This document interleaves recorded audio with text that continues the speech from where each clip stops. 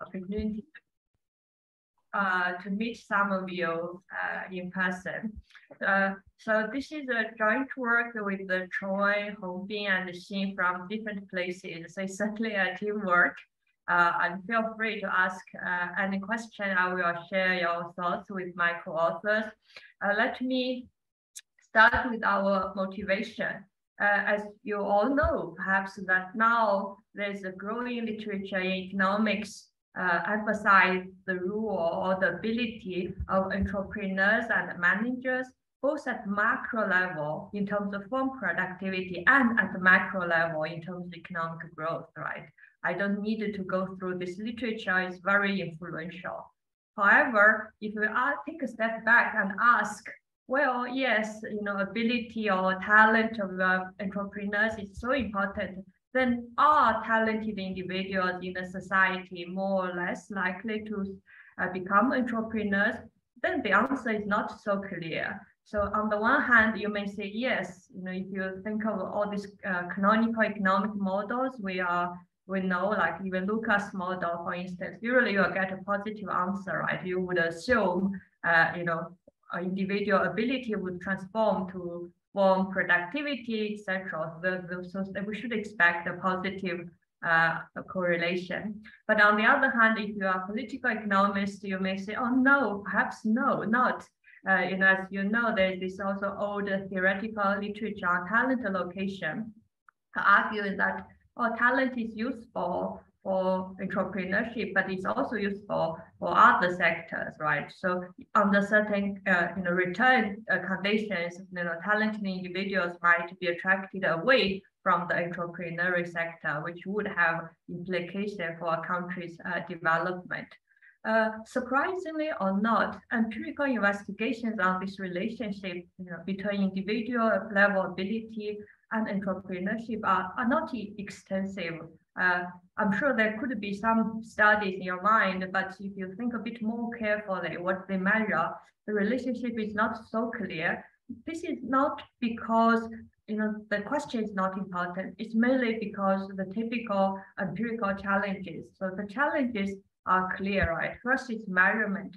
How would we measure entrepreneurship? Usually we would rely on some survey data, but these survey data often do not differentiate self-employment from firm owners.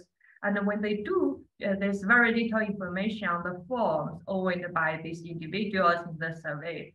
Intuitively, you should imagine, and in fact, there's also recent study documenting that this is a very important. Self-employment is very different from business ownership, right? So first we want to know how to measure it might matter a lot. Second is about measuring ability, right? What do we mean? How could we measure ability? Suppose we have some measure, how could we know its individual ability, not the rule of education or the rule of family background, right? These kind of challenges are critical for interpreting the relationship we find in some data. So in this paper, we'll study this question in the context of China. I want to emphasize that China is an interesting context itself. On the one hand, there's very, very active entrepreneur activity in the country. If we talk about economic growth, who are creating this growth? If you think a little bit, there must be a lot of entrepreneurs and their firms that generate employment and growth. So in fact, there are now more than 20 million private firms. That means active private firms in the economy. If you divide this number by, say, adult population, you will get a number about 3 per 100. So it's certainly very entrepreneurial country. On the other hand, if you know this country, or even if you don't know, there's this strong view that the jobs in the state sector are more preferred by citizens. I'll mention some survey we did among the college graduates. Right? The government jobs, the jobs in the state-owned enterprises are ranked usually the top in their preferences. So in this kind of scenario, it's not clear exactly whether talented Chinese are more or less likely to become entrepreneurs. So we want to investigate this with the data. So Well, empirically, what we do is we'll link two major administrative data sets in China. On the one hand is the education side, which is the college admission records between 1999 to 2003. So these are 5 cohort of individuals. I guess, I saw some question. Let me just complete this sentence and get the question. And so Sean and I might both in the data. So we are in our mid-30s now. Yeah, I think it's good time to look at our career outcomes. And we'll link this admin data with all the records on the form registration in China. This includes all the forms that ever registered in this country from 1980s till we'll stop by 2015. So this is the data limitation. So the idea is we'll look at these individuals, we know their college records, etc. We'll look at by mid-30s who of these people create forms and how successful their forms are. So Norman, I saw yeah, please. Yeah, thank you, Professor. Just a quick clarification. So in this paper, you are going to differentiate between startup businesses and entrepreneurs. I mean, if somebody starts a business, I mean, and the idea and technology is already in the market, so that one is different from the startup business in which someone starts exactly something which is new in the business. I see. Yeah. So this is related indeed to the definition. So we'll look at basically the form registration who registered as owner of a new form. That's our definition of the forms. And then we can look at form success in different ways, right? If you want to be interested in even whether they are doing new business, etc., we can do that. Even though so far we haven't done that, but it's possible to go even deeper. But the definition in this paper would be this form. You register the form as an owner. You will have your personal information in the administration. That's how we define you as an entrepreneur. So it's certainly not self-employment. You even if you have own stock in the firm, that doesn't count. You have to be as the owner in the firm, one of the owners. Yeah. Thank you. Okay, good. And so that's what. So there's this data has some strengths to help us address some of the challenges, even though not all. But I think they are also they're already very useful. First is about the form definition Norman asked. So we'll look at form creation. We can even zoom to forms of different sizes. If you think, small form may be different, we can just only look at the large form. And also there are several form success measures. If later we want to speak to what the form measures in terms of entrepreneurial ability. The second is we'll measure this ability with a very specific measure. This is the college entrance exam score. For anyone who knows a little bit about this country, this is arguably the most important human capital measure in this society. Yet we know very little whether it measures any ability. So we want to know. So for simplicity, we call it a cognitive ability. You can call it different ways, but the idea is we want to look at this, how this is, whether it can predict entrepreneurship and the success. And what can we learn from data about its implication on ability? Then naturally, this is not just measures ability, right? It measures your family investment in yourself, and it also measures your college background, right? Because if you have a high, this is the only criteria for determining college access. So if you have a high score, typically you'll go to a better college. So we do two things. First is, in this paper, we are focused on within college comparison. The idea is Shaw and I both graduate from People's University. Presumably we have the same signaling in terms of college, etc. But we have different exam scores that works as a proxy for our ability differences, and we'll compare our career passes later. So just this doesn't mean that study college is not interesting. It's also interesting, but for this study, we want to focus on individual comparison. The second, how about our family background? will have a rich set of personal characteristics like a typical gender, a rural urban background, or high school quality, birth county, or even some political capital measure. So the idea is we'll compare this score measure with these personal characteristics. As you will see, there will be a very stark and interesting opposite pattern between this score measure and these personal characteristics. I will explain this more clearly, but this allows us to compare this score as a proxy for ability with the other typical personal background proxies.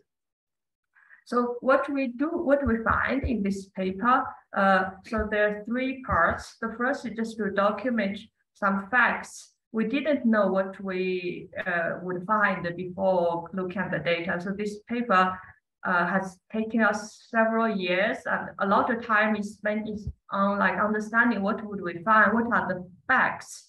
So this is the title, like we call it Entrepreneurial Reluctance. What this means, what we find is given the same college background, high score individuals actually are less likely to create firms. And this is true even if we define firms to be owning the large ones. This is not driven by owning small firms. And this relationship, this negative relationship between high score and firm creation is opposite to the typical relationship between socioeconomic status and firm creation. So not surprisingly, people from richer families or better high schools, etc., they would tend to create more firms. They also tend to have a high score. Yet, this relationship between score and firm creation is opposite to the typical positive correlation between family background and firm creation. And in terms of heterogeneity, this negative relationship is even stronger for those from better high schools, richer counties, or with more political capital. The idea is this negative relationship is stronger for the arguably more advantaged economic groups. So, after telling you these facts, I'm sure there are maybe 20 theories already in your mind in explaining this pattern. Even though you may have 20 theories, in the end, these theories would be grouped into three categories, all revolving around the relationship between the score and entrepreneurial ability. This relationship could be positive and negative or null. So positive theory, we call it opportunity cost theory. The idea is this exam score measure is a proxy for some general ability or cognitive ability, and this ability is used for across occupations. So it has a positive relationship with firm success, but it's also positively correlated with waged outcomes. But then the slope differences would drive the negative relationship. We call this opportunity cost, and this is what the talent allocation theory would suggest.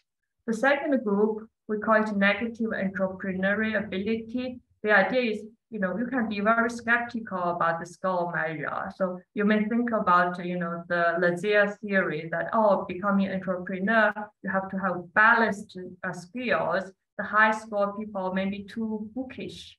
They could be worse entrepreneur, right? You can also think, the score is not a good ability measure because it measures effort, it measures family investment, even though we as researchers cannot observe it. If we can, maybe after isolating this, we'll discover you have high score, but in fact you are lower ability type.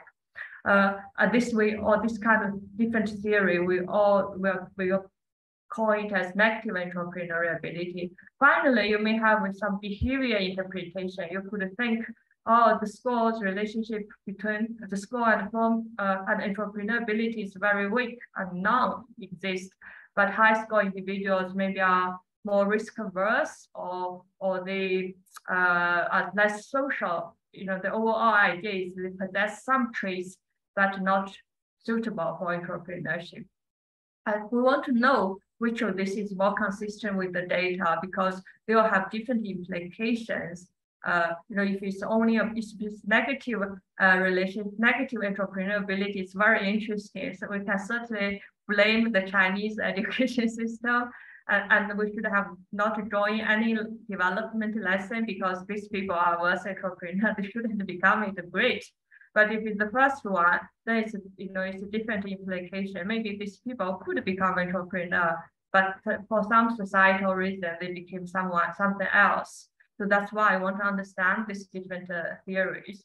So empirically, we will look at different set of outcome, like we'll look at form success, reached outcome, variation across regions and the industry. The idea is, these different theories should have different predictions. And we'll look at, in the end, which hypothesis is the most consistent with the data. I will show you the details later, but in the end, after looking at all of this, we found that the patterns all together is most consistent with the first hypothesis. Actually, the score seems positively associated with both entrepreneurial success and with the outcome. However, they will attract these high score individuals were attracted away by other sectors. And then when we look at the other sectors, in this context, it looks like the state sector appears to play a larger role than private sector. Both matters as attractive alternatives, but then they could be specific to the Chinese context or countries similar to China, maybe Singapore, or Vietnam, where the state sector is more appealing and they played a larger role. Just to let you know that working on this project is a bit like working on a detective story. So the first part is we just don't know who died. So we spent a lot of time investigating who died. And then once we know that, we have a lot of suspects, and then we investigate each of them. And finally, we think all the evidence pointed to this is the killer, this is the opportunity cost story. That said, this is not a typical, testing one hypothesis story paper. So I'm sure you can, there's still, after telling you all the evidence, there could be still some suspicion in your mind. I'm very happy to discuss them and to think what else we can do to prove different, whether our hypothesis is correct. Okay. I pause 1 second here to see if there any question. Okay, good. So let me now then go into the data and the empirical patterns. So it took my course a few years to link these two admin data, but today I just assume it's actually linked. Excuse me. Yes. Follow your question. You asked, you mentioned the three possible, the three points: positive, negative, no. Have you thought about the role of traditional thinking in this? Basically, in traditionally Chinese families, basically, they want to achieve a high score, scholarly, and for the purpose of getting a job in the state sector. Yes, that's true. As someone, I claim one of my field economic history. I certainly thought a little bit about this, even though this paper we didn't use any historical variation. But later, when I show you, when we set up the utility function, certainly you could think one of the parameter as a way of capturing the value. Even given this kind of culture and norms, say, I could say even give the same monetary value, I would value the state sector more because it is associated with some status, right? That's for sure. The idea is this will be one factor in occupation choice model I'll show you. Then the idea is whether this is particularly forward across for high score individuals than lower score individuals, which I doubt. So this paper is more about the slope. We want to understand why there's such a slope. That said, there's certainly very interesting the level, why state sector jobs is more valuable. At the mean, at the level, there's different reasons, right? There's typical wage safety, the social safety net story. There's even something about the status story, and even something that there's unobserved income, etc. All this could will capture it in a very, very reduced form way. That said, I think itself could be interesting to be studied in the future, whether the norms still matter in terms of occupation choice. Yeah. Yeah, just follow this. I assume you may deal with this in your empirical part. The relationship may change over time, right? So they say traditional thinking, traditional value changes over time. Yes, I want to clarify. This data is on the one hand has a lot of strengths and richness. On the other hand, it has its limitation in the sense these are people of very similar cohort, even though it's 5 years, but they all like people like me. We are in our mid-30s. So we are not looking at across cohort variation. Oh, I see. It's very, very interesting, but not captured by this admin data. Okay, yeah, thank you. Right there. Sorry, can I interrupt? So Rod, do you want to go first? I saw your hands up. Yeah, okay. In your discussion of the different options faced by students with high scores, you never used the word risk. And I would have thought that the word risk is very important in this. The private sector in China is smaller than the state sector. And the survival duration for some new firms in China is probably not very long, right? The average survival duration. And so there's substantial risk in electing, if you are a high scorer, a substantial risk in selecting to go the private route. You may, surely you can get some data on things like the survival life of entrepreneurial firms in China, for example. I would have thought that that's a possible indication of the level of risk, and the reason why might one, since the government will always be there, but the private firms may not, why families in general will prefer that their kids join the state sector. Yeah, I totally agree. So I mentioned the risk. I'll show you something about risk preferences in the survey too. So this is belong to the personal trait story. Again, it will become clearer later. The idea is certainly when it comes to state sector versus the private sector, risk plays a role. The idea for this to understand the pattern is whether it can explain the slope. And I'll come back to this again. So this is again just to keep in mind that this is a study to explain this kind of a interesting, exactly not so clear negative slope. Whereas there are many things that's interesting still was studied in terms of explaining the levels, like okay, yeah, understood. Okay. Cool. Okay, so let me just to tell you that we, after a few years work, really my co-authors work and their access to data, we linked this to admin data. Well, today I'll use 20% random sample of the linked data. That's already include 1.8 million individuals. And by 2015, this 1.8 million individuals had created over 170,000 forms. So when this number just popped up on the server, I thought, oh, we must have made a mistake, because this, just to tell you at the individual level, it means every 100 college graduates by their mid-30s, 7 of them have created a form. And initially I thought, this must be too high, 7 per 100 college graduates. But if you think, if I told you initially, if you look at all the active private form divided by the adult population, that you already get a number like 3 per 100. So this number is not crazy, because these are relatively young and educated individuals. So they get 7 per 100. Of course, most of these are small firms, and I'll show you how this pattern look like. We'll look at restrictive definition of firm size.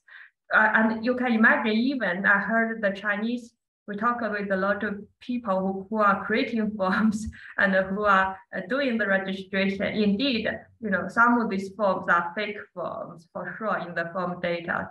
Some are created for tax regions, etc. But the idea is that since we have all the data, we can look at this layer by layer. We certainly need to admit the data has some noises. And I'll let you, some of you mentioned survival. I also show you the survival analysis. Again, it would have some noises in the survival data because many firms, they maybe stopped their business, but they wouldn't get deregistered. It will be still in our firm data. So our measure of exit and the survival would also be a noisy measure.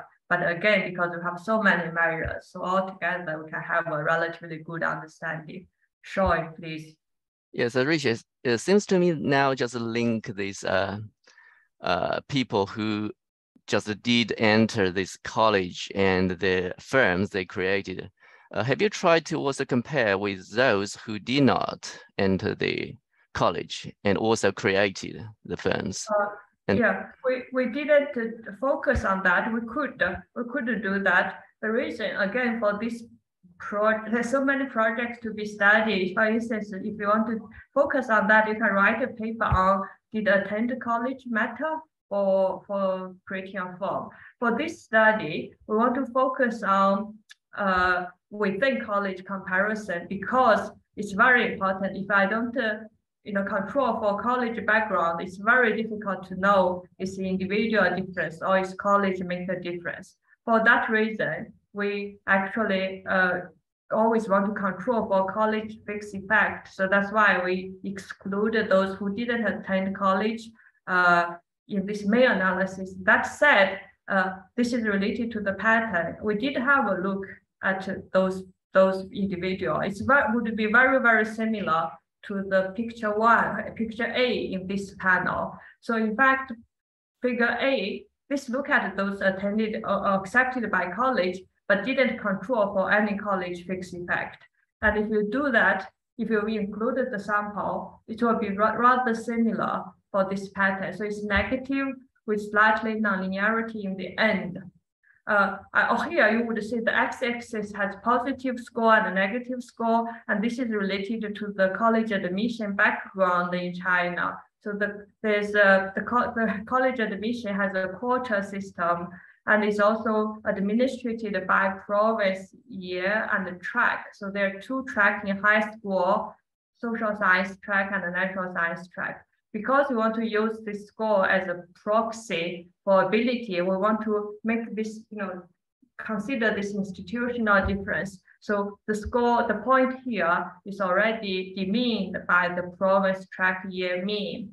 And the maximum of the score is 750 in this period. So the panel A is this negative relationship without considering colleges. You just pull everybody together. Panel B is isolating college fixed effect. As you see, the two axes are the same. So as you see that the slope becomes steeper. So what does that mean? That means if you once considering college, once we do the within college comparison, the negative slope become even stronger. And this is because if you don't do that, if you only look at A, the pattern makes this pattern in B as well as the college benefits. On average in China, if you attended a better college, you created more forms, you get more higher wages, etc. So that benefit was isolated by B, so we get a steeper slope. And the panel C and the panel D, both are within a college comparison, but the definition of forms are different. Instead of looking at any forms, panel C look at forms with the registered capital larger than 2 million RMB. You divide it by 7 or now close to 8 maybe to get US dollars. And the panel D is those those forms with registered capital larger than 15 million RMB. So these are really large forms. So even if we restrict the definition to the relatively large form, we get a negative relationship. So that's the first main pattern. It's pretty stark. Before looking at the data, we imagine a different thing. We imagine some nonlinear pattern. We mentioned the positive relationship, but in the end, this is the pattern. So we don't need to come up with very creative nonlinear models to think about the pattern. So in terms of magnitude, this magnitude would say a one-standard deviation of the score would decrease associated with the decline of form creation by 10%. So just focus on the first few rules. What's interesting is this, as we change the definition of the form, the mean is also becomes smaller when we go to larger and larger forms, right? Interestingly, if you look at the magnitude of decline, all relatively to the mean, is all about 10% of the mean. And I will talk about the other personal traits as the second effects. But for now, just remember this number, a 10% decline. Simon, please. Yes, Ruixue, do you have the original distribution of the scores? Yes, we do. So I wonder whether this negative relationship is really proportional to the distribution of scores. So you have few people have high score, but you have more people have lower scores. And so simply just because of the numbers, that could, can be related to the shape of that negative association between the number of creating the new firms and the scores. So whether that just reflected the distribution of scores, or it's actually it's something. So the score certainly has a distribution, but it would. So these are probabilities. I don't know why it would affect our finding. This would say, there are more people with middle range of score. Fewer is a normal distribution. So fewer people with. Is it normal distribution? Yes, because the score is all relative. So this is because I actually explain a bit more. The score is this a tournament. So the score is ranked within each province. So this is how it's designed. So it's look like so it's in the paper appendix. I didn't put in the slides. It's like a normal distribution. Okay. So, but this will look at the probability. So I'm not very sure how this would affect our finding. But that said, we even say what if we, some robustness, we even removed the tails of the score. And then if anything, the slope become slightly stronger.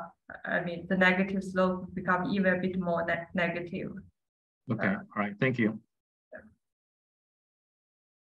Sorry, I should have put it here. Okay.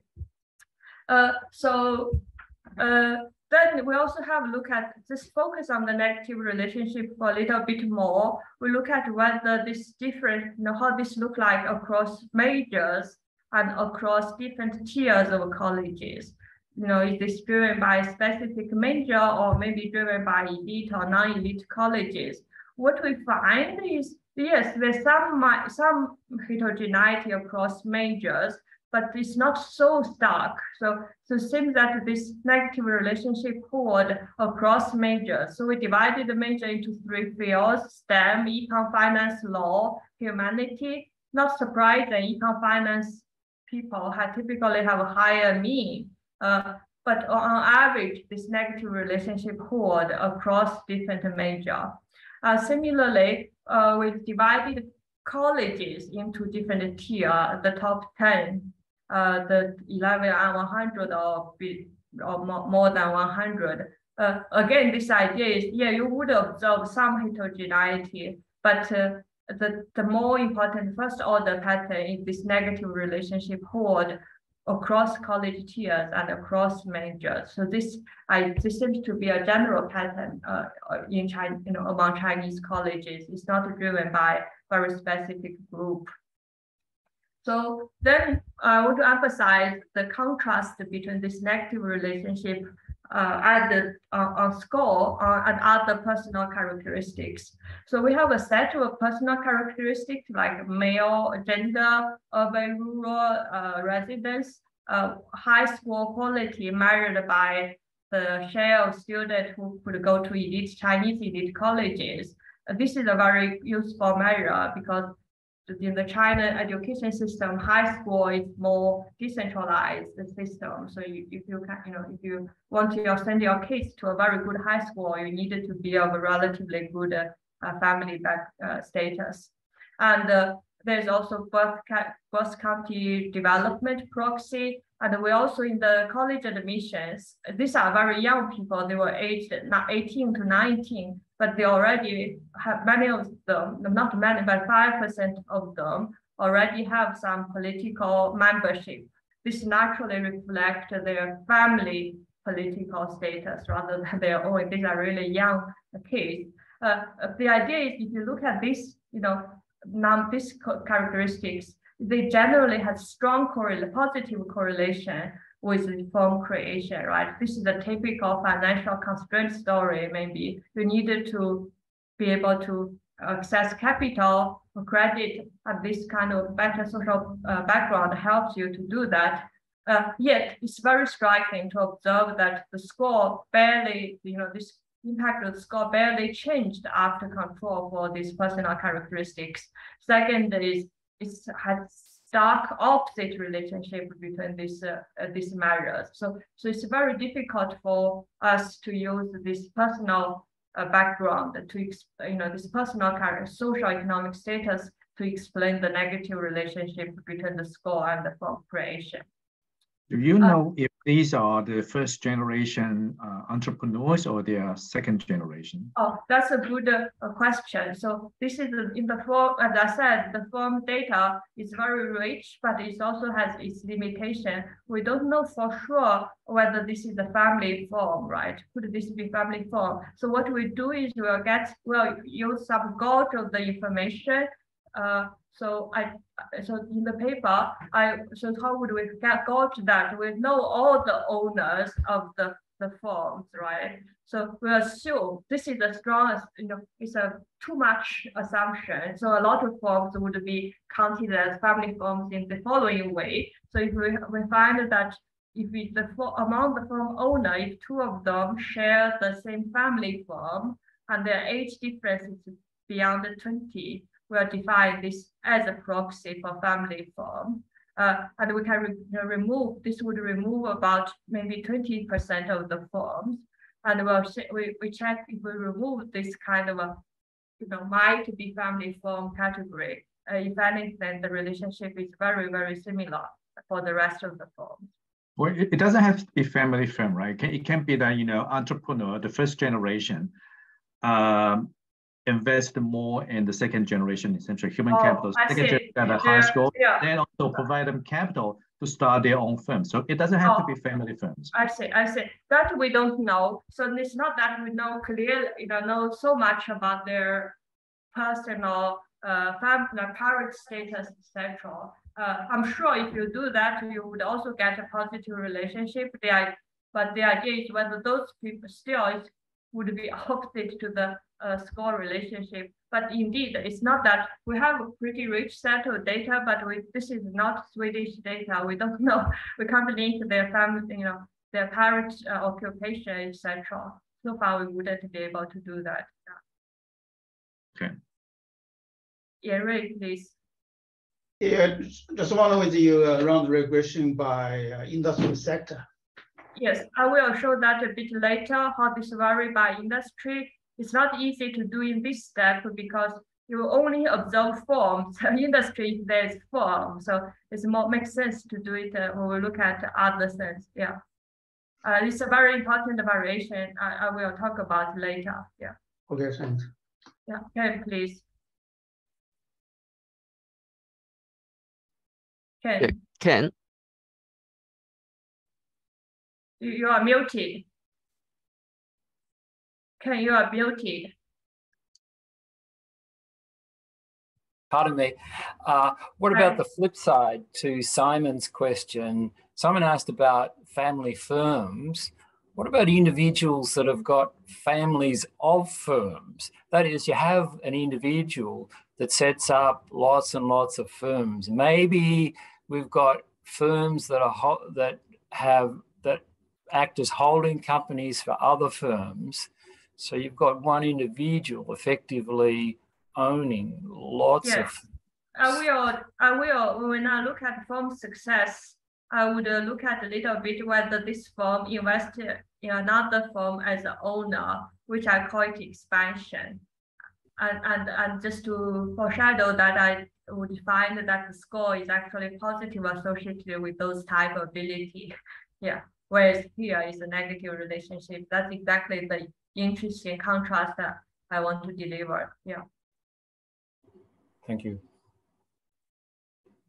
Okay, good. Then I just briefly mentioned that if we do heterogeneity, it's actually more negative among women, among men in urban. Those have better high score, richer county, etc. The idea is, if anything, this negative relationship is stronger for the relatively more advantaged group. So again, it seems difficult to use the financial constraint to explain the reluctance we find.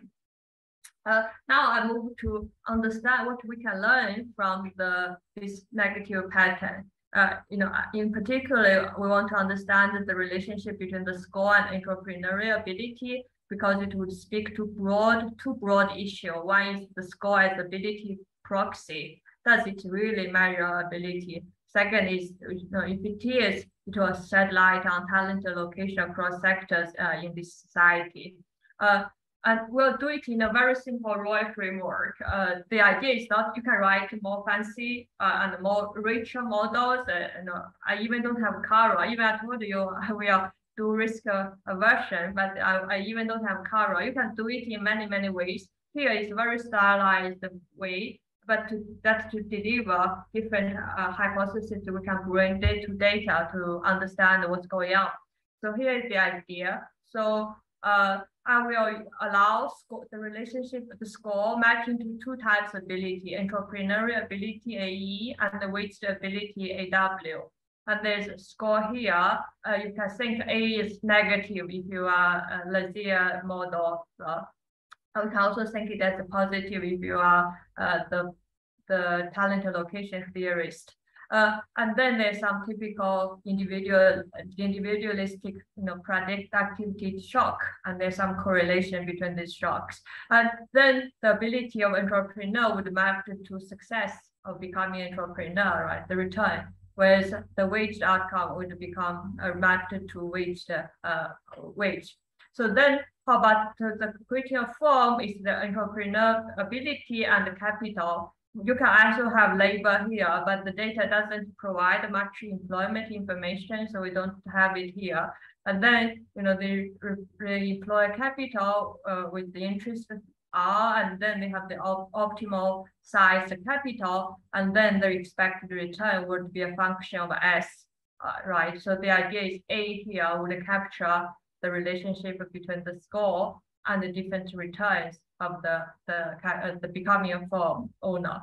And similarly, the waged ability is useful to become a waged worker, affecting the wage. To do the reduced form way of risk attitude, I just add extra element in the utility function. This is this E part.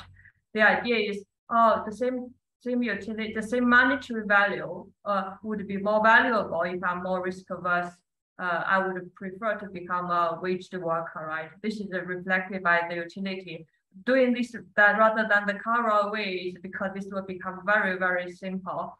So it would say, there's some extra part of being a waged worker. If you think, the critical thing is to understand the slope. This part could be applied to everybody in China, but whether this slope really changed with the score or not, we don't know. But in theory, it could be the case, right?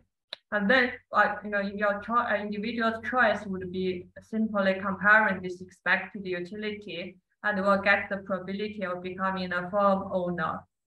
And then the relationship between the score and this probability, the negative relationship is reflected by this simple three parts, right? The A part, you can think A is negative. I put it here. You can think if A is positive, B is positive, but the slope are different. This is the opportunity cost story. If you think, it's only A is enough, right? A negative is enough. That's the negative entrepreneurial ability story. And if you think, I don't buy A and B, I mainly think about some personal traits.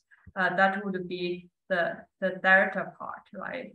And in theory, all this could work together. Our purpose is just let's look at the different implications and what's more consistent with the data. So here, one critical thing to test the sign of A, it would be to look at form success, right? You know, if score transform to better form success, perhaps it's more reasonable to assume it measures some entrepreneurial ability. But here, there's a typical selection challenges, right? Someone of you mentioned the industry, but in general, we can only observe form success if there is a form, right? So the selection, you know, if we only look at form success based on form, there might be some selection bias. So theoretically, it's clear. So empirically, we'll do some typical Heckman correction to see how this look like. And I want to emphasize that in this setting, usually it's very difficult to find a valid instrument to predict entry. But here, because the richer the mean data, I think it's hopeful, and I'll show you how it looks like. And we'll look at the sign of B by looking at the wage success. We don't have the mean data on wages, but Tongbi and his Tsinghua team has been doing college graduate survey for a while. So we'll have a survey data on a totally different population. Think this as an outsample population. Still, you know, if we still find the same story, I think it's kind of quite interesting to know. And finally, I'll show you a little bit how this personal traits look like in the survey data. Okay, so now let's look at form success first, since some of you already mentioned some of these aspects. So we'll use 5 measures of form success. These are registered capital size, and whether this form can enter a non-local market, which means this is not I created a form, but the form is not in my home province. This is already some success, because in the China society, there's a lot of local protection. It's not very easy to find a form outside your home province. Then the expansion is related to the discussion with the Ken. This is say I own a form, and my form become an owner of showing form. That would be called expansion. And the fourth one is a very, very rare event, but still some of our forms made it, they're becoming publicly listed. So this is really the right tail of success, right? Finally, there's this deregistration, which is a proxy, rough proxy for exit. As I mentioned earlier, it's also a noisy proxy because many firms, we didn't get deregistered, even though their business might stop. But the idea here is we have 5 measures. They measure success in different degree. And if they deliver similar patterns, we'll be more confident about our conclusion. However, the challenge is if we only estimate form success based on existing forms, there's endogenous entry concern. So what do I do is I'll first show you how this looks like if we just look at the correlation based on the form. Then I want to predict entry a little bit to see how this after correcting possible bias, how it looks like. So I'll talk about the instrument on the next slide, but here is just to say, we just plot this because exit we'll do a form survival analysis. Here is just these 4 measures, and I want to just you can see, like, even though of course registered capital should be noisy because this reflects a lot about your access to credit, right? Becoming public listed is also a bit noisy because it's a really rare event. But nevertheless, it's actually a very positive relationship. So if anything, your score, this is also within college comparison, is positively associated with all the form success measure we have. And what we'll do in terms of predicting entry, here, I found itself is interesting. What I'll do is I'll use some peer exposure, but this peer exposure is not a typical college peer exposure. It's actually within college peer exposure. The idea is, Shaw and I both were study at Renmin University, People's University. We already sorted into People's University. Yet in his cohort, his peers mostly come from provinces with more entrepreneurial tradition. So now comes a little bit history, even though we don't use really ancient history data, what we use to measure different provincial level entrepreneur propensity is to use the forms created before 1999, before our study period, divided by the population in that province. Not surprisingly, coastal provinces are more entrepreneurial. So each short cohort has more people from those provinces, whereas my cohort has more people from inland provinces. Then this idea would say Sean is more exposed to entrepreneurial activity, and he is more likely to create firm. The nice thing about this is it's kind of already control for college sorting. So here, just to show you the idea, the column 1 is to look at this. If we calculate the peer exposure based on the arrangement of our peers, their historical propensity of creating firm, it's certainly, if you don't control for college sorting, it's certainly significantly correlated with personal characteristics. I only show you exam score here. If you look at other personal traits, it's all significantly correlated, indicates there's a lot of college sorting. But once you control for college sorting, this relationship become minimal. So basically, my peer characteristics is kind of orthogonal to my own characteristics. Yet, not surprisingly, peer exposure matters a lot. It's actually that this is the marginal effect is about 1/3 of the mean. So if I have more exposure, one standard deviation more exposure increase my entry a lot. And if we do this way this is not doing the Heckman entry prediction and to look at this, if we try to see what we have after correcting this possible selection, what we find, the panel A, the Heckman estimate, panel B, the conditional entry estimate is only very slightly smaller than the estimate conditional entry. So our interpretation is, this type of complicated selection appears quantitatively not too important. Another interesting thing I found is in terms of the magnitude of success compared with the mean. So if you look at registered capital, the magnitude is very small. It's less than 1% if you have a one standard deviation high score. If you look at being able to register out your home province, it's about 9%. If you look at whether they can expand, it's about 11% of their mean. If you look at whether they can become public listed, it's become 19% of the mean. So it seems that if we get narrower, more and more restrictive success measure, if the exam score is more predictive. So I think we would interpret this, if anything, the high score people, it has higher entrepreneurial ability, despite the fact actually they are less likely to create firms. So this ex-ante and ex-post contrast is what was the main message of this paper. And we did a lot of validity check of this kind of approach, but I want to skip this. I'm happy to talk more, but I want to talk a little bit about how we interpret these patterns. Also, we do survival analysis. Some of you mentioned. These are, as you see, this is because I found the survival rate is pretty high, and with the concern that this is a noisy measure, right? After 10 years, there's 60%, about half of the forms survived. This is maybe too high because a lot of the forms didn't deregister, and I wouldn't be able to know. But nevertheless, with this proxy, you also find the high score individuals' forms are less likely to exit or deregister than their lower score peers in terms of survival.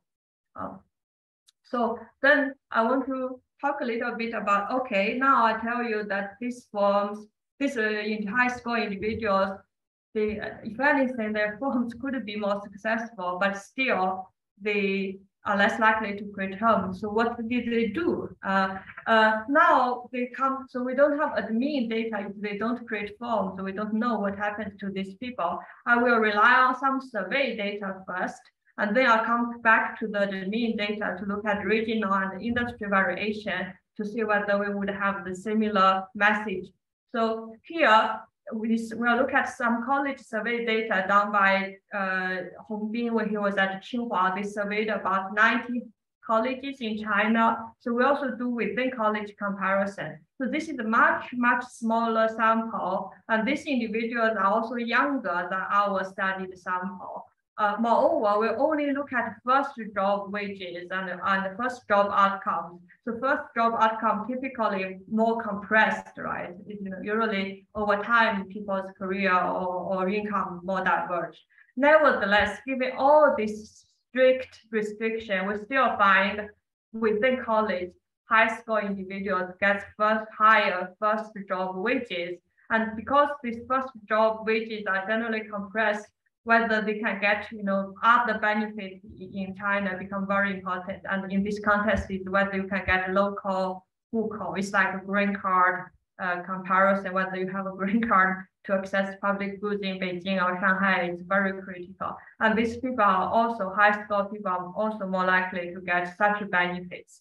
And in the survey data, we know a little bit their employment, whether it's in the state sector or the private firm. So the column 5, 6, 7, 8 is to do the relative risk measure. If it's larger than 1, you said, so the default is whether they start a firm or become an entrepreneur. And both the state sector and the private firm have an estimate larger than 1. Indicates, both matters as alternative opportunity. But if anything, the state sector appears to be large, has slightly larger and more precise estimate. So we interpret this as some suggestive evidence, among the alternatives, the state sector plays a larger role. But this is a limited survey data, right? So if this is the message we want to say whether it's true or not, we want to see whether this message could deliver or could be consistent with some regional and industry variation. So here is what we do. Now we come back to the admin data in terms of form creation. And in the statistical yearbook, there's some data on the state wage premium, like relative to the private sector or the state wage fair. So if it's higher, it means a more higher state wage premium. And the simple exercise just to show that, if we have a negative relationship, I showed you, and with the higher state sector premium, this negative relationship becomes even stronger. So this is just to say, consistent with the survey data, the regional variation is also relatively consistent with the story of the presence of the state sector. And how about the industry variation? So here, we want to be careful because we don't want to look at firm or existing firms and by the industry, right? Because there are a lot of firms, a lot of people who don't create firms. So how does this figure make? So here, the definition would be, if you create a firm in a certain industry, it will be 1. So for instance, if you created a hotel firm, you will be accounted as an entrepreneur in 1. But in this definition, if you created a science technology firm, in this category, it will be 0. So this is unconditional definition. Is recall that, so this is this is already relative to the mean. So this is, recall our baseline estimate is 1 standard deviation increase in the score is associated with 10% lower chance of creating a firm, right? And if you look at this estimate, it ranges from close to 0 to 40% even, 35%. And you see there's huge variation, right? We want to understand what drives the variation. There are 2 major factors. The first would be human capital. Maybe in some sector, science tech especially, you need more high score people. Maybe that's why you have a lower negative relationship. But it's not, certainly it's a very important factor. The second we are interested in is whether the survey evidence is relevant here. Look at the presence of state sector in this different industry. So here is the correlation I want to show you across industries. So this pattern is already control for average schooling of employees in each industry. So we already control for the demand of human capital. And the x-axis is the state investment share in each industry, and the y-axis is the coefficient. All of this controlled for human capital factor. And you see there's this very clear negative relationship, basically said in the sector like construction or culture, where there's a stronger state presence. Actually, the negative relationship is stronger than the wholesale and the retail or hotel and the restaurant. So again, it's just suggesting this context that actually the presence of the states plays a role, even though it cannot explain everything, but it certainly plays a role in explaining this negative relationship we find across different industries.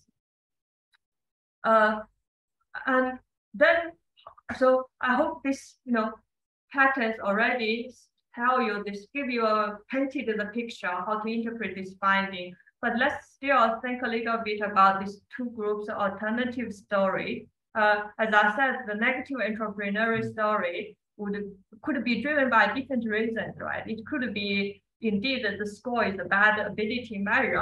It's less balanced, it's single dimensional, and it's reflect family input.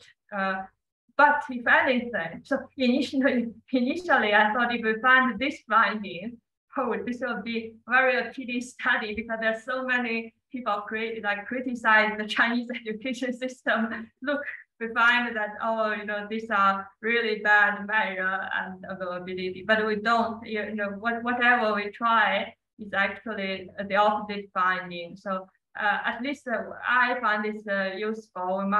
Some of my Chinese students in the US have some stigma that I'm good at first year courses when I took the exam, but maybe I'm very bad as a researcher.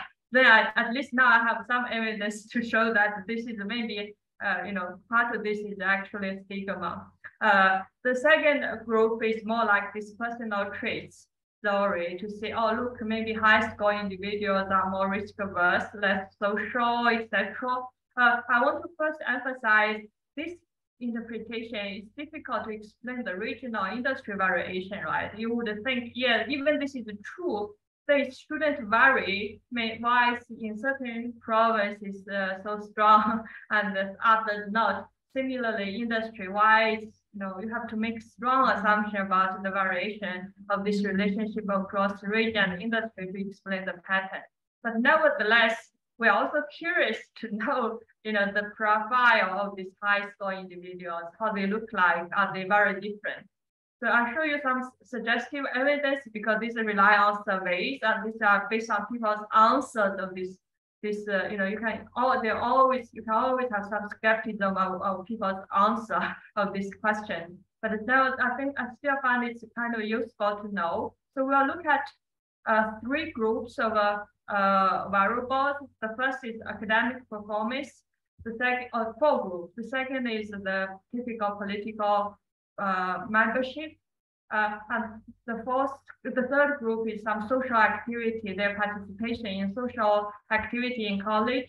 And finally, some risk aversion measure.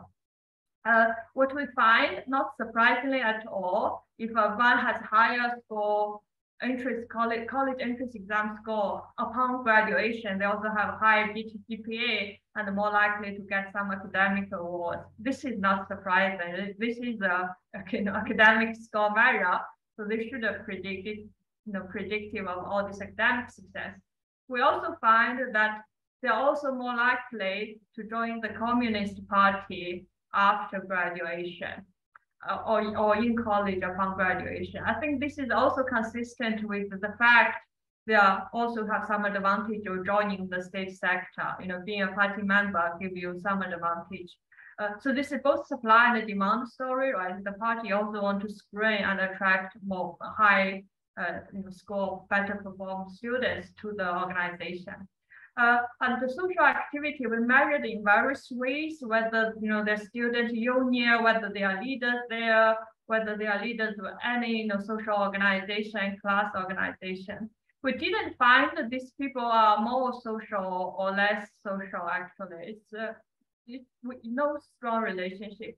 And risk aversion, honestly, when Hongbin did the survey, he did it for 5 years.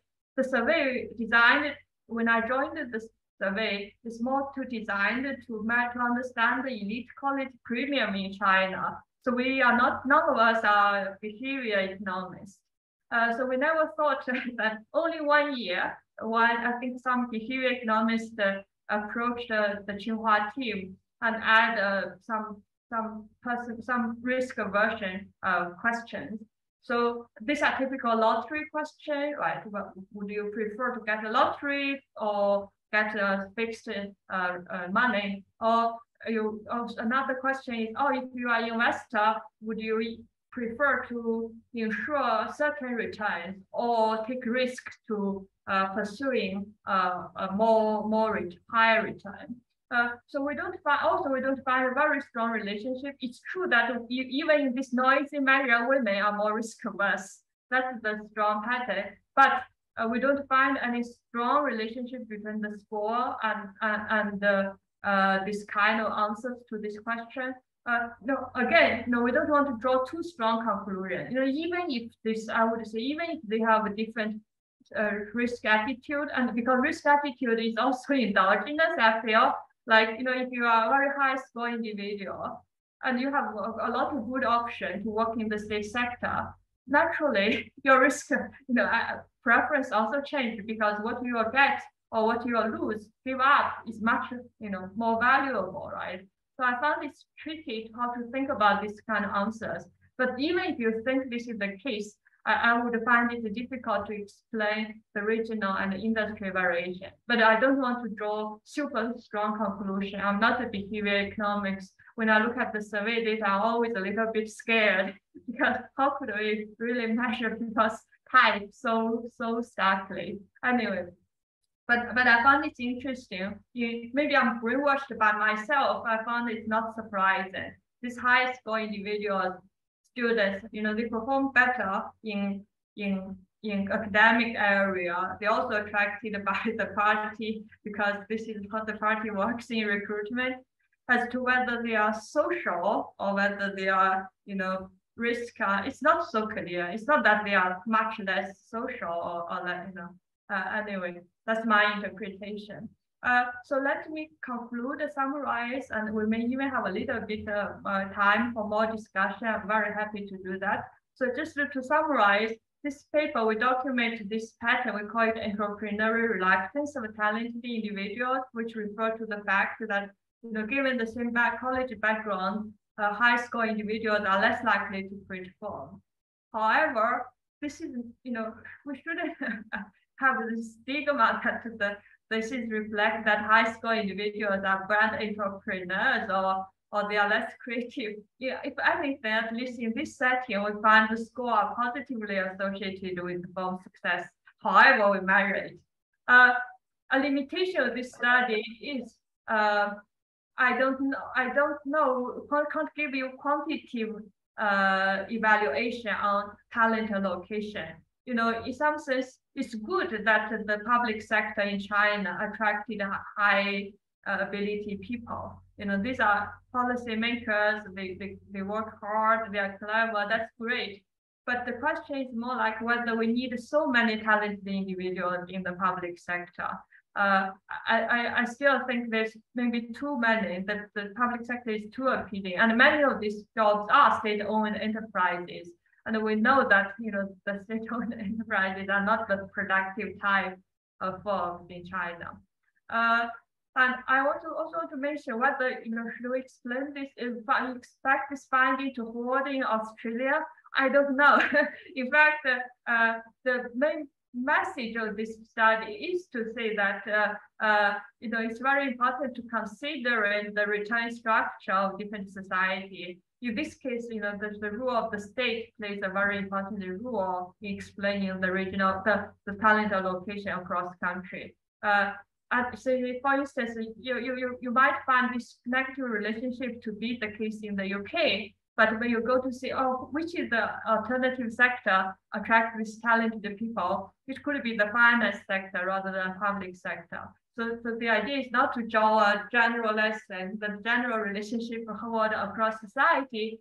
but to emphasize the idea, it's important to consider the reward structure across societies. And I want to lastly a little bit about the literature contribution to the literature. As I said, surprisingly or not, there are very few studies that directly look at individual level ability and entrepreneurship. There's some using US survey data. Often they mix the self-employment and from owner. So once you look at self-employment, that accounts for the majority of entrepreneurship in entrepreneurial studies. You'll typically find a negative relationship because these are not desirable jobs. But once the research is not risk now, like the Levins and Robinson paper shows very clearly in the US context, once you zoom into the incorporated businesses, in fact, there's a positive relationship between ability and form creation, which is opposite to our finding. And as I said, this, in the Chinese context, the macro studies argue that the state sector may actually hinder the economic development. Here is more like micro level evidence in terms of occupation choices. Again, just to clarify, at individual level, this makes perfect sense. We are not going to blame anyone who joined the public sector. You should, if I were given the choice, I might also do that. It's more like our choices would have some different implication or spillover, not which we didn't consider when we decided about our jobs. And finally, there's this very influential theoretical literature on talent allocation. So far, the empirical evidence is limited, and here is example and really highlight the role of the state, which I hope to think a bit more as a political economist. So I shut up here and look forward to some comments and questions. Yeah, thank you very much, Ruixue. Very interesting research and findings. So here, I think officially we just have 1 more minute. So would you please, would you like to steal a very good time management? So would you just still be able to stay with us for more questions after 1:15? Sure. Okay, that's great. Yeah. Okay. So any questions? Yeah, Tusha. Thank you. Great presentation. So I was thinking, so I have 2 comments. First is about the risk preference measure, which I find a bit strange, to be honest. The previous studies they have documented a strong relationship between educational attainment, achievement, and risk preference. So that looked to be a bit weird, but you qualify that it's a small sample and whatnot. My main comment is about, if I were to look at test scores, they are an outcome of a lot of different things. So there's a production function of test scores. And some of the things that go into it are endowment, the cognitive endowment that you're born with, the inputs that your parents make into improving that cognitive endowment, and also in some models, what you expect your desired career path or occupation will be in the future. So I'm thinking of a world where, suppose I'm born in a family with all my parents and grandparents entrepreneurs.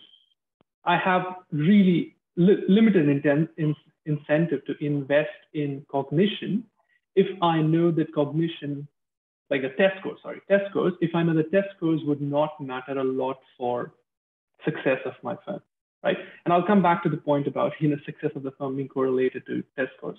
Now, so if that's the case, then there'll be a bit of sorting. People who are born in family firms will not invest a lot to improve their test scores. But then you document that there's still a positive correlation. And the positive correlation that you use the Heckman model for, that could be precisely because, even if you were born in a family that did not invest a lot in improving your cognition, but you had a massive endowment, you were born with like amazing level of cognition, then despite not having invested in it, you do well on the test scores. And that initial cognition could predict your firm's success as well, right? So it's the initial cognition that's predicting your success. So the model that I'm thinking about is people strategically invest in improving their test scores or not, right? And if that's the model, I'm just wondering which one of the 3 hypotheses will fit in, right? Because now the opportunity cost becomes endogenous, the negative sorting becomes endogenous, and preferences to some extent as well, right? So where would you put that kind of a model where people strategically invest?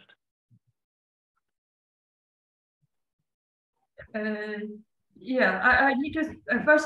Certainly, this is a very deep question. I still haven't fully understood the different layers. I just reflect on my cognitive ability not high enough, but I found, yes, I think it's a good point. That's just a joke. It's certainly a good point. I want to think a bit more, even though it's be very difficult, right? As you can imagine.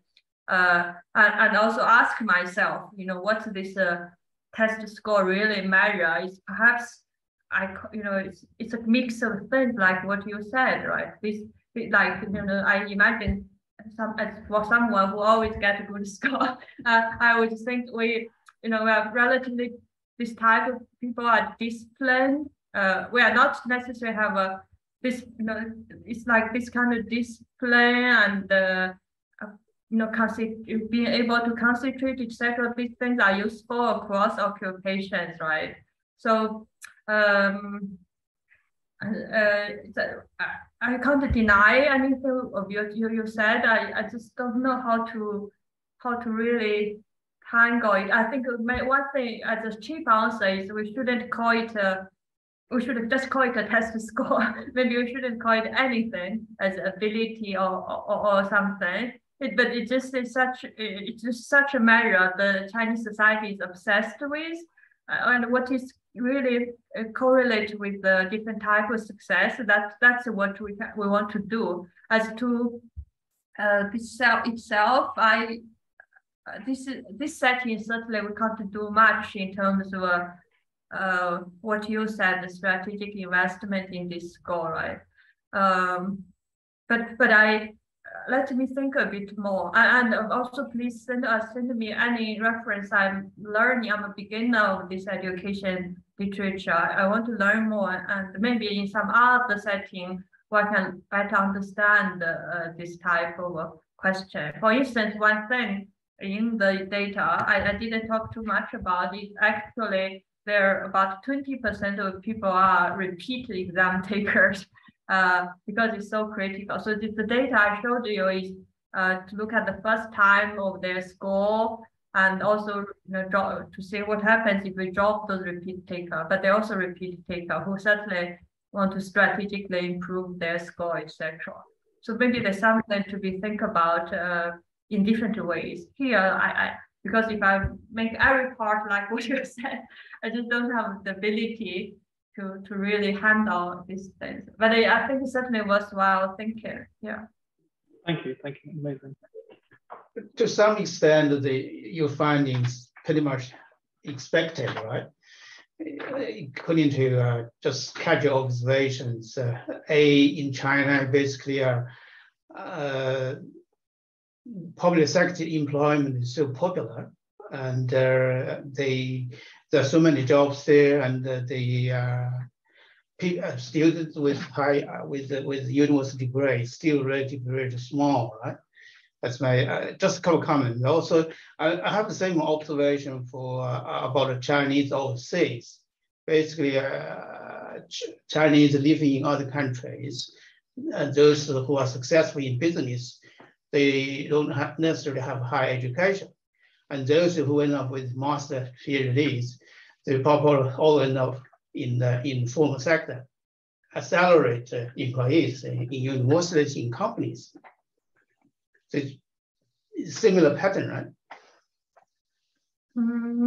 There's a similarity and difference. So first, I'm happy you find it's not surprising that it will be more troublesome if someone who knows the society and find it super surprising.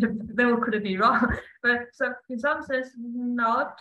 I'm also brainwashed by myself. Like I found, it actually should be the case, and this is the.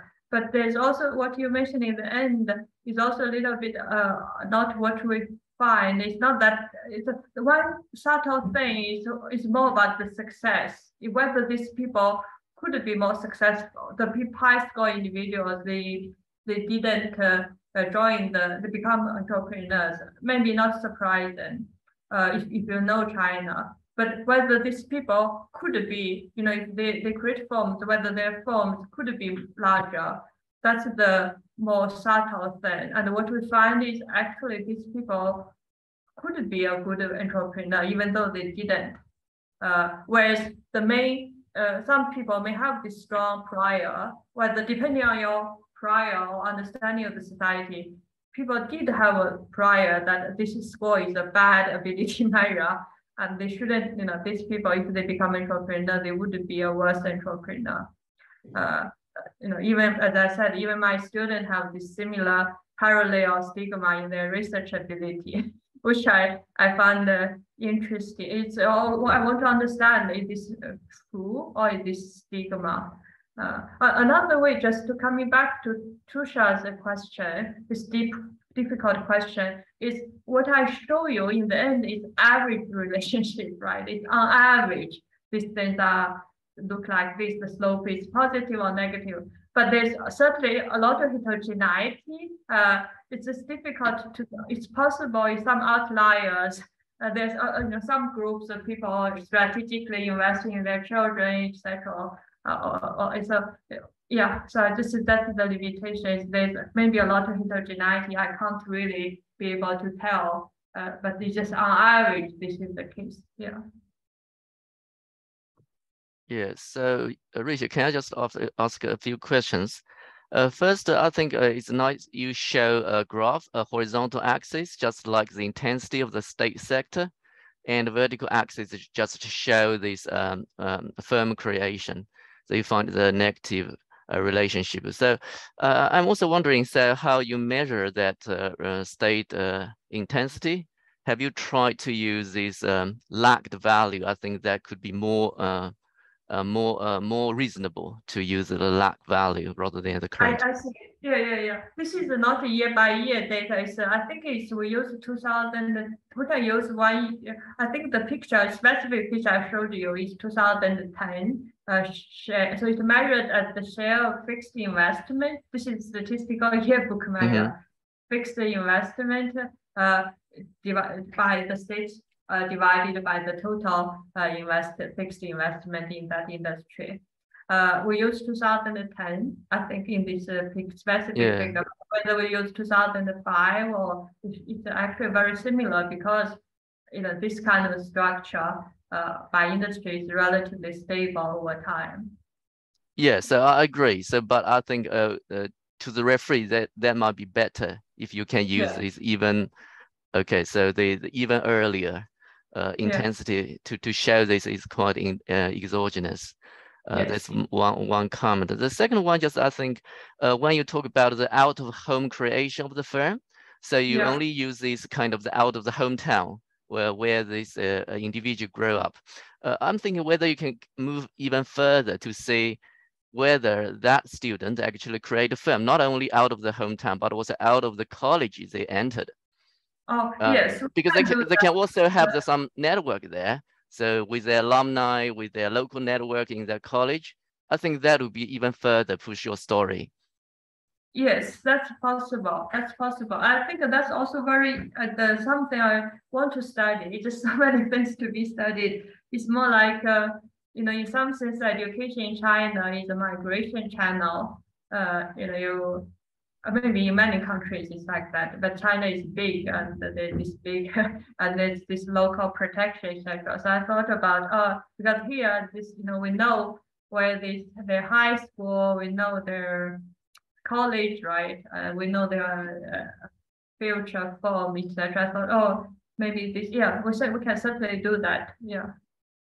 Yeah, I think there could be some people say, okay, Shenzhen is successful. I think it is successful on the one factor is just there's no strong local network there, and traditionally they even do not have big university there. I think that is an interesting thing. You can maybe you can just investigate. Another question in my mind is whether it's just about very general and theoretical thinking. That is okay. Now your argument is now state sector provide some premium, wage premium, or other premiums to attract these talents.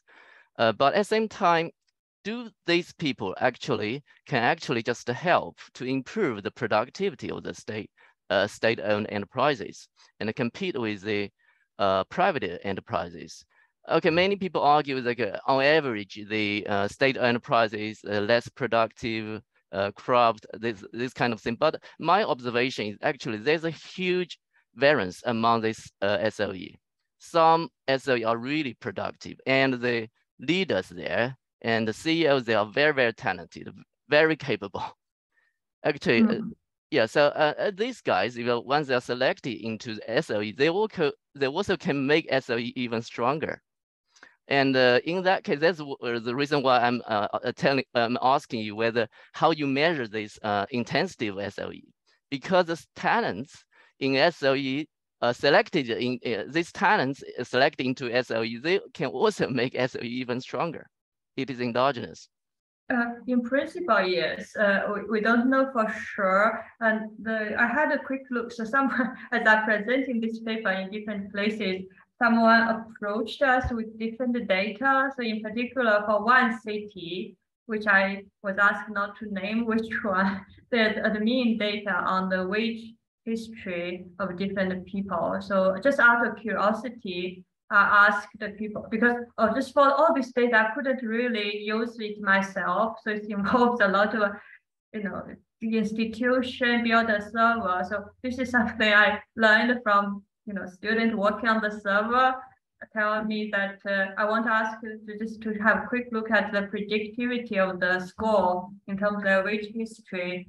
This is just based on one city. So we haven't done very serious analysis about selection, etc. But nevertheless, look like for if the joint state-owned enterprise over time, the predictivity of this score in predicting their wage becomes smaller, whereas the private sector looks larger. So this is something very, very tentative.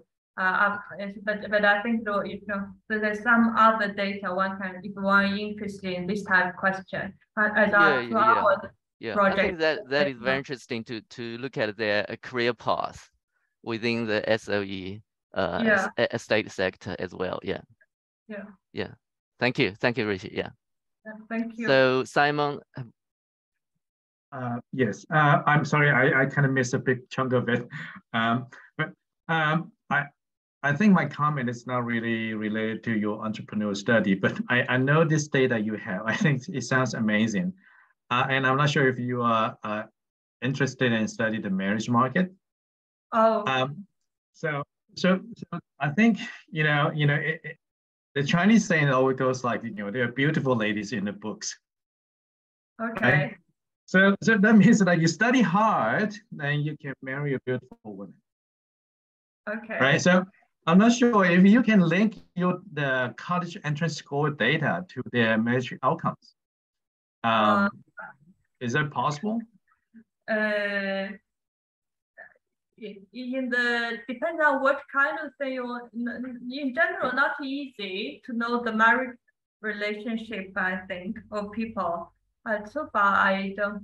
So just for those who don't know the saying, they said that they're not only beautiful. There's real things in the books. They're beautiful ladies. There's also offices in the book.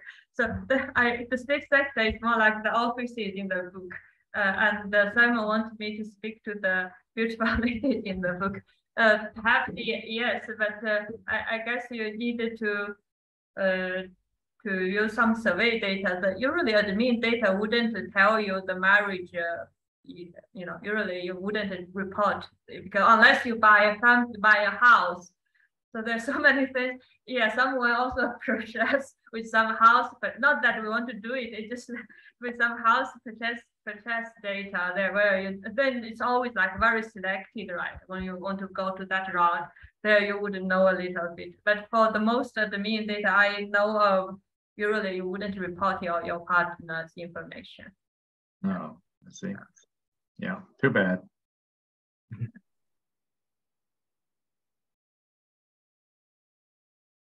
Sean?